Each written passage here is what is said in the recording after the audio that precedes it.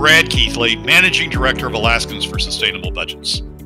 Welcome to the weekly Top 3, the top 3 things on our mind here at Alaskans for Sustainable Budgets for the week of April 22nd, 2019. The weekly Top 3 is a regular segment on The Michael Dukes Show.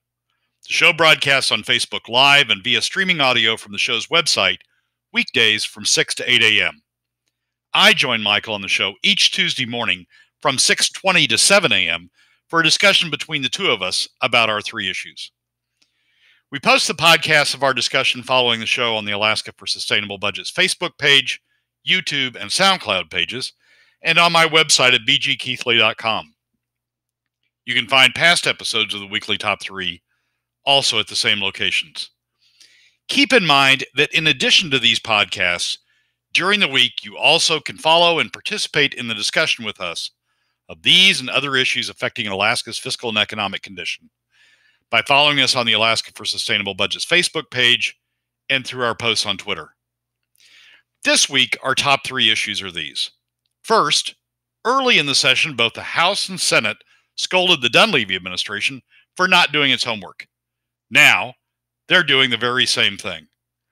Second, the long-awaited Buckeye Institute report, which the administration touted in its 10-year plan, is out, but it hugely disappoints. And third, on the federal side, the annual Social Security report is out, and it's frightening. And now, let's join Michael. Here we have got a huge amount of hypocrisy going on.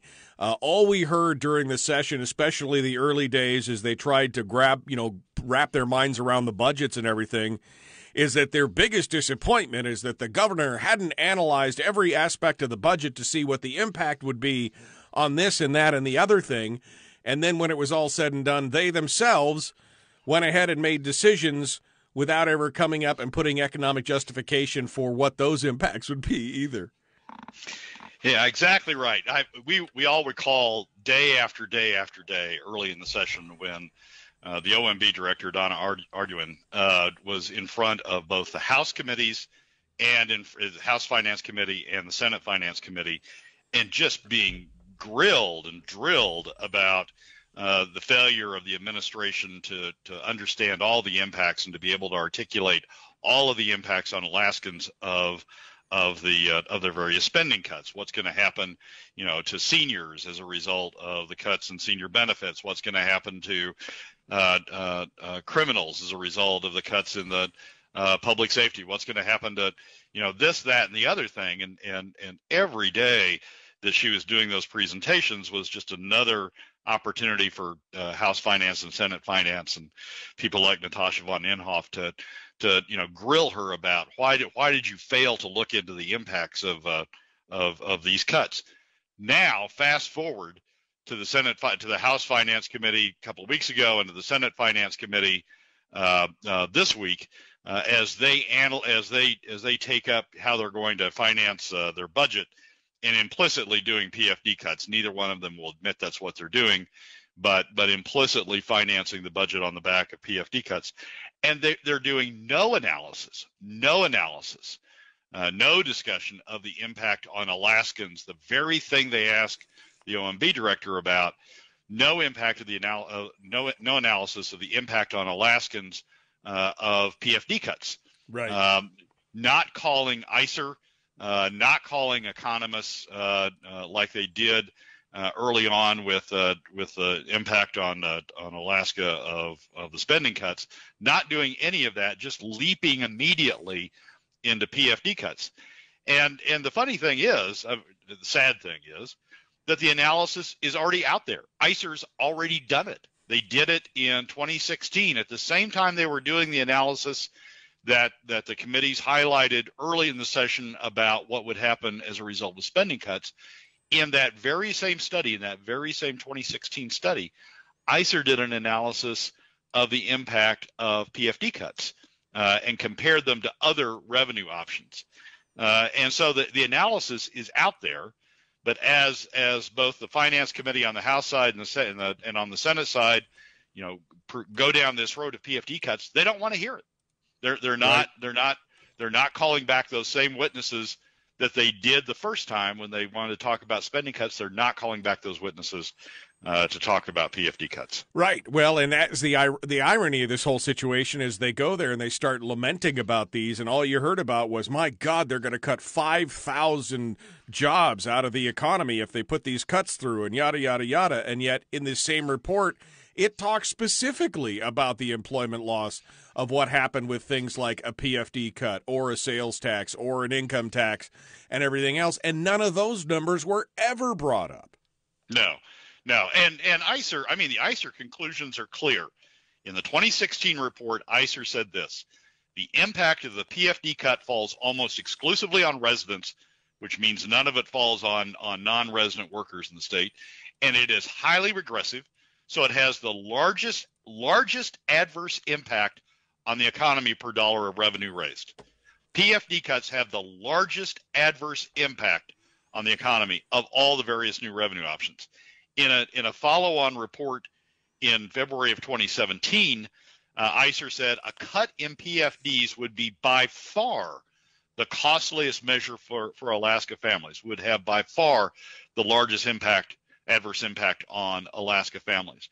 In another study in 2017, ICER said that reducing the PFD by just $1,000, and we're well over that, reducing the PFD by $1,000 will likely increase the number of Alaskans below the poverty line by 12 to 15,000 Alaskans. 2% of the Alaska population would likely fall below the poverty line as a result of just $1,000 cut in the PFD.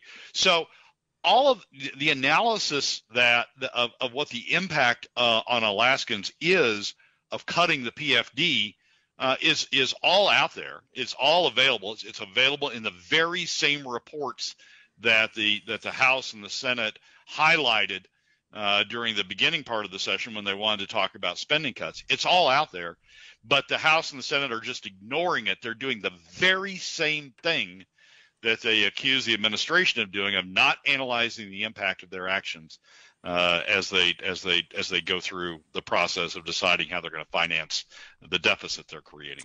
Well, Brad Keithley is our guest, Alaskans for a Sustainable Budget, talking about the weekly top three.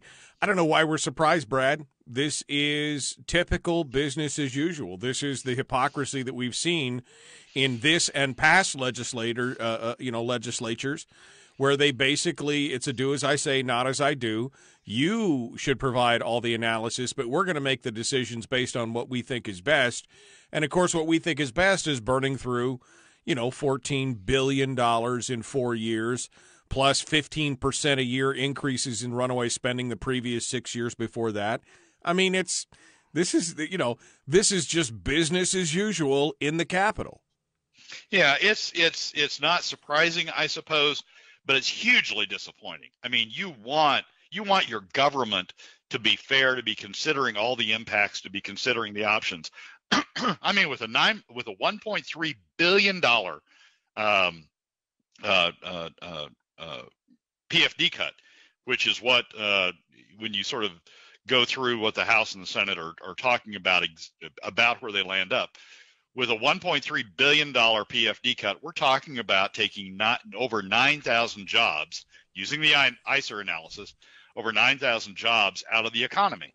Now, there are other revenue options to close that. I mean, what they're not considering are other revenue options. And yes, those other revenue options have impacts also, but none are as high.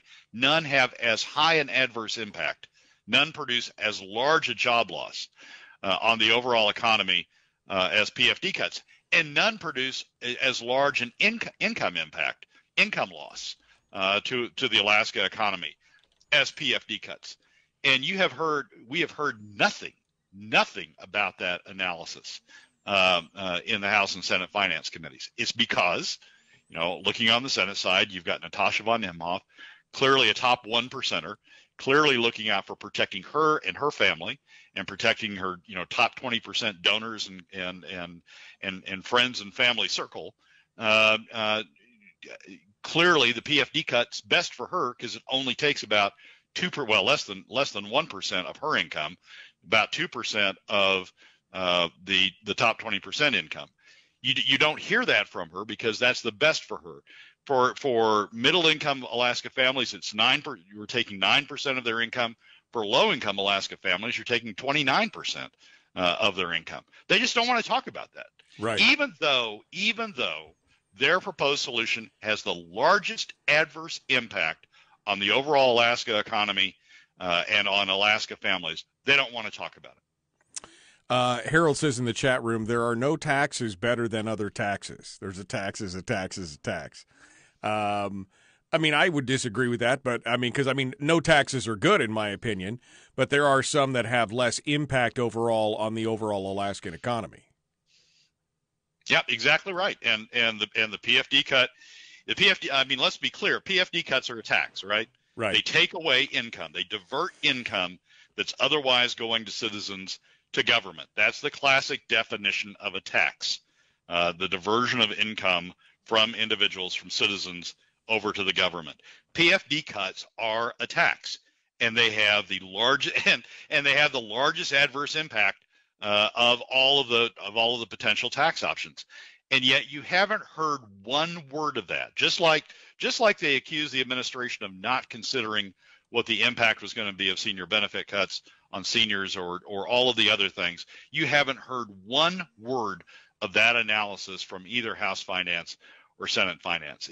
They are hiding the ball from Alaskans. They're hiding the ball from those who are trying to understand what's the best course forward for the Alaska economy, and they're doing it just to protect themselves, just to protect the top 20%, themselves and their donor class. So this is the hypocrisy that we were talking about earlier in the legislature. Look, I don't want to tax at all. I think that we could cut ourselves out of this situation, but it just seems like the legislature's hell-bent on it one way or the other. And do we want a tax that is essentially a stealth tax in the taking of the PFD? Because that's a short-term fix. That's a self-licking ice cream cone. Because in 2 or 3 years at that rate, the PFD will be gone, and they will have to look to other sources. And that's part of the problem. I mean, really, the whole issue here is that we have a legislature that lacks the political will to live within its means. Yeah, it's more driven. The legislature is more driven by the special interests and by the special pleading of please spend on me, please spend on me, as opposed to what's in the interests of the Alaska economy as a whole. You don't have to look any farther than the university to figure that out. We have 3 universities. We are spending at more than double the national average, almost triple the national average spending per full-time equivalent student in our 3 university system. The Dunleavy administration proposed cutbacks in that to only 150% of the national average. They didn't propose to cut it back to the national average. They certainly didn't propose to cut it back to below the national average. They proposed to cut it back to 150%, $11,000 per full-time equivalent student as the funding source for the university. That would be more than enough to fund a good quality single university system. But the special pleading around that of, oh no, we've got to keep the 3 university system because we've got to keep the jobs that go along with the 3 university system. And we've got to keep, people employed. We can't hurt Juneau where UAS is or Anchorage, the small part of the Anchorage economy that's tied to the university. We can't hurt those. Oh no, we can't withdraw to one university. And a legislature who is continuing, both the House and the Senate budget proposals continue within fractions the same sort of funding level per full-time equivalent student that was there when we got into this mess. Right. Neither make any significant cuts from that sort of level. And both the House and the Senate are going along with that sort of special pleading. Well, that alone, funding the university system at the level they want to, as opposed to what Dunleavy proposed, is something like $400 out of your PFD. Everybody's paying a $400 PFD tax in order to continue to fund this 3 university system as opposed to going back to a 1-year university system. And that $400 would have, it put in the hands of Alaskans, would have a larger impact on the Alaska economy, a better impact on the Alaska economy than continuing to spend it on the university system. Yet, the legislature, both the House and the Senate Finance Committee, or the House and the Senate, the full House and the Senate Finance Committee, are proposing to continue that level of spending in response to the special pleading that comes from the university and those associated with it. Insanity. Okay, we're in the break right now. Brad Keithley continues our guest. It's our in-between, behind-the-scenes sections, the show behind the show, so to speak.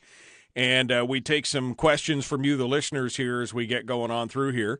And Harold has, I think this is probably also kind of relevant. He says the PFD is the largest tax, ? Let's get this straight. Every dollar being spent are dollars from Alaskans' mineral rights, every dime. The oil revenue, the PFD returns, all of it is a tax. And essentially, he's right. I mean, I've talked about this as pie. It's a pie in the sky thing, Brad, but I've talked about this in the past. I mean, part of the problem here is that overall, the revenue stream and everything else for the state of Alaska is really, the whole thing is a hidden stealth tax on Alaskans because we do own the resources collectively. And those resource royalties and those payments and all those monies, they are ours technically. And what we should do is receive them all directly. And then if the state really wanted to, get its pound of flesh and do it properly, it would then issue us a tax bill for those things. And the problem is we never see that money. So we don't understand how much is being spent on government. I mean, I said ideally give each and every one of us our slice of the pie, so to speak. What would that be, $12,000, $13,000, and then issue us a tax bill. And, of course, when everybody got their tax bill that was $10,000 or $11,000 per person, they'd poop their collective pants, and the spending in the government would come to a grinding halt. Yeah, that was sort of Dick Randolph's point at the beginning that he would be fine. He would have been fine with an income tax if there would have been a complete distribution of the revenues from the minerals to citizens, and then the government had to tax back. He argued at the time that Hammond's approach, the 50-50 approach, was an implicit 50% tax on the PFD or on the mineral resources from the outset. And there is some argument for that. But we are where we are. That's we've been under a 50% PFD since the early 1980s, and the question now is, as government has consumed that other 50%, well, much more than that, consumed through production taxes, taken all the production taxes, consumed more than that share of the mineral wealth. What are we facing going forward? And I guess that's the ICER analysis. What are we facing going forward?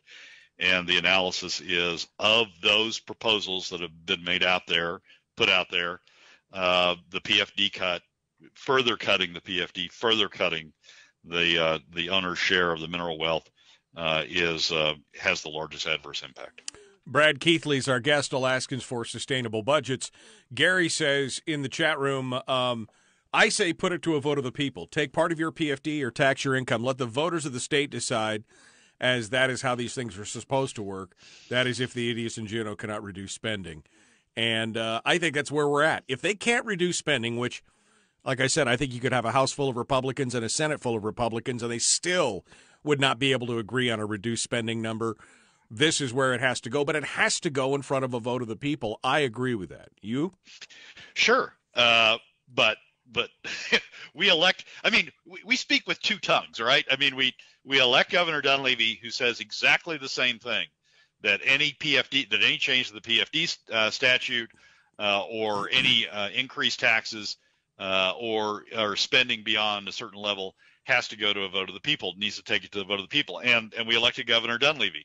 But then at the same time, we elect legislators like Natasha von Imhoff that go down to Juneau and say, no, we're not doing that. Gary says, I would entertain a capped sales tax. By capped, I would say all purchases up to a max of a $5 tax.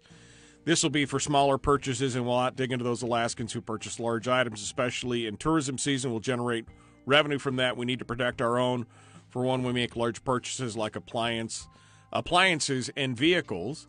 And while it is attractive to try and capture a portion of that tourism market, and I don't know if we could do that with a seasonal sales tax or not, but I mean, again, it is a more regressive tax because people on the lower end of the spectrum spend a larger proportional a slice of their income on basic necessities and things that they need, and so they would feel it more.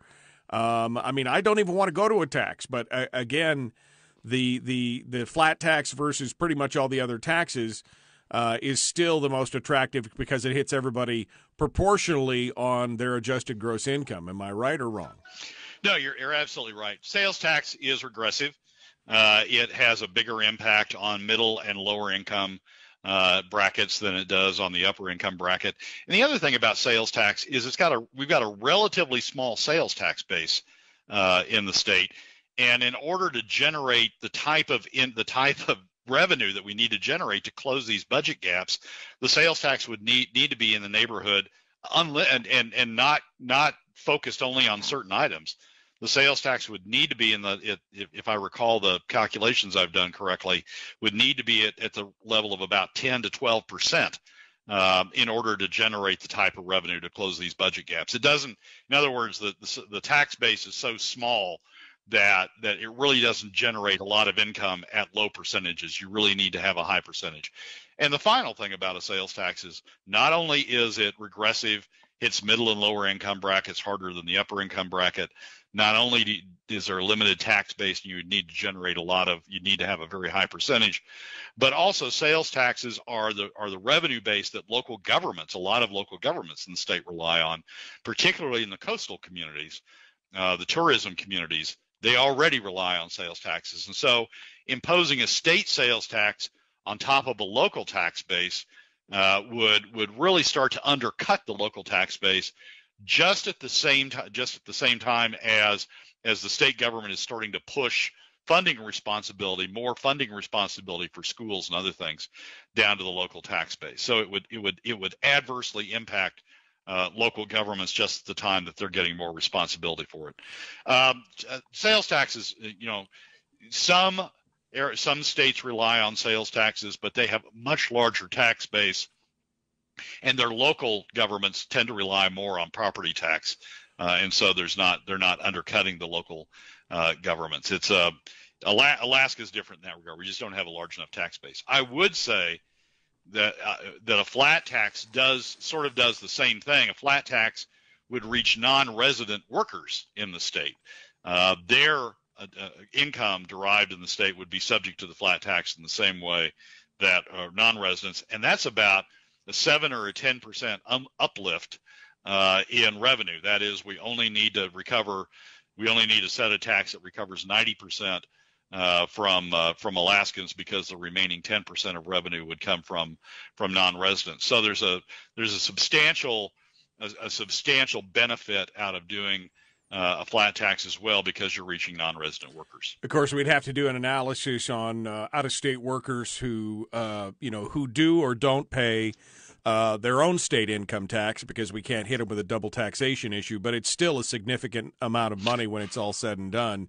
Well, Michael, we wouldn't be able to say, if we have a worker that comes up from Oklahoma, we wouldn't be able to tax his Oklahoma-based income, but we would be able to tax his Alaska-based income. And Oklahoma would not be able to reach his Alaska-based income if we're taxing it. Right. One of the real oddities of income tax is if Alaska doesn't tax an Oklahoma worker, and I pick Oklahoma because it's got an income tax.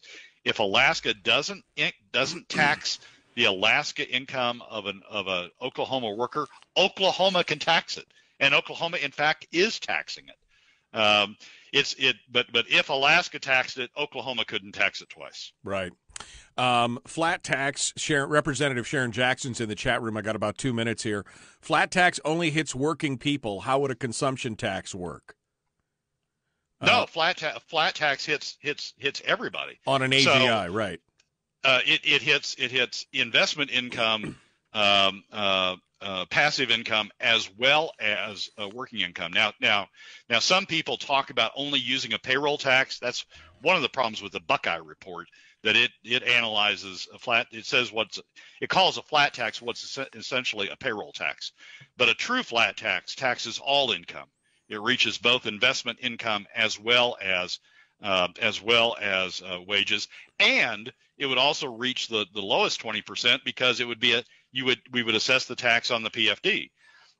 It would be a much smaller take of the PFD, but you'd assess the tax on flat tax on PFD income as well. So right. it reaches all income. Well, then she goes on to say something that I couldn't agree with more. Bottom line, we need to quit spending before having this conversation. And I would agree, except for the fact that every other legislator seems to be having this conversation already. And if we don't participate in the conversation, we're going to get run over by that freight train. Less than a minute, Brad. Your final thoughts here. Well, yes, Representative Jackson's correct. It'd be great if we stopped spending, but if she looks around herself in Juneau, she sees a lot of votes for continued spending, both in the House and in the Senate. We have to face reality. They're not stopping spending. They're cutting the PFD. They're taxing the PFD. Now the question is there a better way than taxing the PFD? And the answer to that is yes. Budget, Brad, let's highlight number 2 here before we dive deep into it. We're in the weekly top 3, which is our deep dive into the details. The Buckeye Institute Report. Let's talk a little bit about that. So in the 10-year plan, in the administration's 10-year plan, they highlighted an upcoming what was then an upcoming report from a group called the Buckeye Institute, which understandably enough is out of Ohio, and talked about that as giving some additional that report as giving some additional insight. The report's been delivered, and it's hugely disappointing. And we can talk after the break why that disappointment. But all of the buildup that the administration gave it was just wasted because the report itself really doesn't tell us what we need to know about the situation that we find ourselves in. Which Harold in the chat room says that was really kind of a joke. It's not even a complete report. He says it's garbage. Brad seems to agree. Brad, some deeper analysis on this. Well, in 2016. We had, 2016 and 2017, we had 2 really good reports about the impact of various revenue options on the Alaska economy. One was the ISER report from 2016 that delved into the impact of spending cuts and the impact of various revenue options. We talked about that in the last segment, but a very good detailed look at what impact various revenue options would have on the Alaska economy. In 2017, we had a report from a group called the Institute for Taxation and Economic Policy, ITEP, out of D.C. that does a lot of work on state revenue measures. And ITEP did an excellent report on the distributional effects, that is the effect on the top 20%, middle 20%, lowest 20% of the various revenue options. And they looked at things like PFD cuts and progressive income taxes and sales taxes, and the impact that those would have, not as much on the overall Alaska economy, which is what ISER had done, but the impact it would have by income bracket on Alaskan and Alaska families themselves. Excellent report. The Buckeye report, when the administration started talking about the Buckeye report, I took it as an update of both the ISER report from 2016 and the ITEP report from 2017. It would look at the impact of various taxes on the various revenue options on the Alaska economy, and it would look at the impact on Alaskans of those revenue options on Alaskans by income bracket. And I thought it was going to be an important addition to the debate by consolidating those two previous, updating and consolidating those 2 previous reports. It does nothing along those lines, and really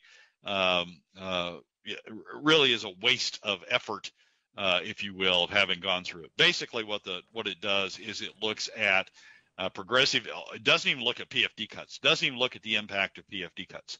It looks at a progressive income tax and a sales tax, and analyzes the impact and what it calls a flat tax, which is really, but what is really a payroll tax, and looks at the impact of those. Relooks at the impact of those. ISER had already done it. Relooks at the impact of those on jobs and on the economy, and says it's bad. Well, yes, ISER already told us that any tax will have an adverse impact on the economy, but it's all relative. The question is, if we're going down this road, what has the worst impact? And the ISA report looked also at the impact of the jobs loss, of the lack of what the lack of revenue would have on the economy. The Buckeye report doesn't do that. I mean, the Buckeye report says if you have a progressive income tax, you will lose some jobs and you will lose some income. If you have a sales tax, you will lose some jobs and some income. If you have a flat tax of the type they were looking at, payroll tax, you will lose some jobs and some income. Yep, we already knew that. The ISA report told us that. Right. This gives us nothing new, which, again, leads to your disappointment in this. All right, so number 2 is the disappointment of the Buckeye report, telling us nothing new, giving us information we already had. We needed more. We needed a deeper dive, and I think a deeper analysis of the effect of PFD cuts, which, again, everybody except the governor and us seem to be ignoring. So we'll keep a close eye on that. And I think that's where Alaskans are feeling it right now. I mean, we're feeling it we would have a PFD that could be upwards of $3,300, and now we're hearing numbers being floated of somewhere around $1,200, maybe $1,400. And that is just severely disappointing, and the effects on the economy would be profound. Oh, it's a tax. I mean, it's a tax, and it has a jobs impact, and it has an income impact. And the jobs impact is fairly easy. You just go back to the ISA report, you calculate the jobs impact. You're taking nearly 10,000 jobs at a $1.3 billion PFD cut, which is roughly what it takes to get you down to $1,200 to $1,000. At a $1.3 billion PFD cut, you're taking nearly 10,000 jobs out of the economy. And you're taking a huge amount of income. You're taking roughly about $2 billion by the time you factor in the knock-on effects. Right. More than $2 billion out of the economy, out of an economy that only has $52 billion in it in the first place. So you're really having huge impacts by these cuts. And again, the legislature isn't analyzing that, and the Buckeye report doesn't analyze that. Brad Keithley is our guest, Alaskans for Sustainable Budgets. Let's move on to number 3. We made it all the way to number 3 today, which actually takes us from the state level to the national level. There's a new report out that Alaskans should be paying attention to, particularly baby boom generation Alaskans, as well as early millennials, people who are moving into their late 40s and early 50s. It's a report by the Social Security Administration talking about Social Security and Medicare trustees, talking about where those programs are headed, and it's a very disturbing report. The Social Security Trust Fund is something that we've built up over time since the early 1980s, built up over time to sort of sustain the baby boom generation when the baby boom generation gets to retirement, and come to find out, we haven't been taxing ourselves enough. We haven't put enough into the trust fund to sustain the baby boom generation, and in fact, the trust fund is at a level that, based upon current projections of how long baby boomers are going to last and how much they're going to take from the system, the trust fund's only going to last 16 years. The Social Security Administration now projects that we're going to run through the trust fund by 2035. What that means when you run through the trust fund is that there's not this savings account that helps cushion the blow of having this large baby boom generation go through Social Security. And it sort of falls back to whatever is being generated in payroll taxes by then current workers, and it's not enough to take care of the baby boomers. There's a need for the trust fund. There's a need for this additional savings account. Once the savings account runs out in 16 years, then you're faced with a huge problem. There's either a 20% shortfall in benefits, that is, Social Security benefits will decline by 20%, or you need to start using general tax revenue from the income tax side and supplement what's coming in from the payroll tax side in order to maintain full benefits. And what that does is just either increase the deficit in the general fund, or it increases the income tax obligation that by then millennials and Gen Xers are going to have to pay. It's a huge problem coming up on the horizon, and it's not limited just to Security. Medicare has the same problem. In fact, the Medicare trust fund, the accumulated savings for Medicare, runs out in 2026. So we hit this problem with Medicare before we hit it with Social Security. Both are big generational problems. Essentially, in order for the baby boomers to continue to get the benefits that many will say they've relied on getting once they get to retirement, you're going to have to increase taxes on the people still working, basically millennials and Gen Xers, to pay for the benefits going to the baby boomers. And that's going to be a big problem as we move through the 2020s and into the 2030s. Well, and I think this hits me personally simply because, I had to laugh that Social Security runs out of money the same year that I'm supposed to start taking it. And so I just saw this as yet another wake-up call to get my own fiscal house in order, because it's not going to be there. I've paid into it my whole life, will have paid into it my entire working career, and I will have little to nothing when it comes down to it. They will start reducing those payments probably 2 or 3 years before they hit the insolvency mark. And even if I get something, it'll be a fraction of what it should have been, which is why we should be pulling out of these things and taking care of our own. This is what happens when you become dependent on government. Brad Keithley is our guest. We're out of time for today, folks. Brad, thanks so much for coming on board and sharing with us. We can only hope that these things turn out okay in the legislature, and all we can do is keep fighting this battle. Michael, as always, thanks for having me. Well, that's a wrap for another week's edition of the Weekly Top 3 from Alaskans for Sustainable Budgets. Thank you again for joining us. Remember that you can find past episodes on our YouTube and SoundCloud pages, and keep track of us during the week on Facebook and Twitter. This has been Brad Keithley, Managing Director of Alaskans for Sustainable Budgets. We look forward to you joining us again next week on the Weekly Top 3.